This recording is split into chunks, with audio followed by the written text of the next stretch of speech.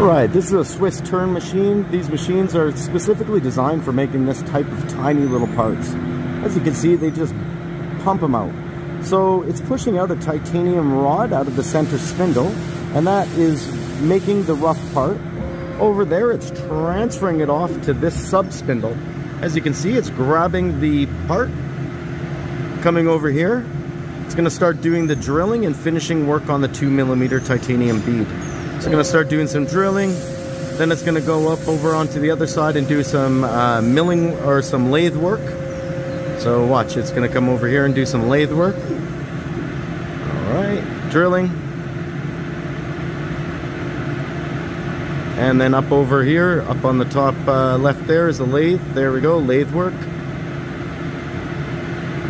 And then it's going to come back and do now finishing work on the drilling, some mill work, and some lathe work, or some drill work.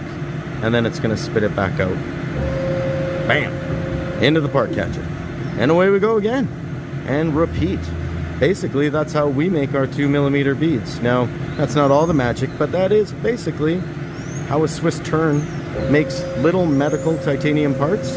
And over here in the part catcher, we just basically make these all day long. And this is how Tribal Expression makes their 2mm, 3mm, 4mm. Prongs are made just a little bit differently, but away we go. We're just make our beads all day long.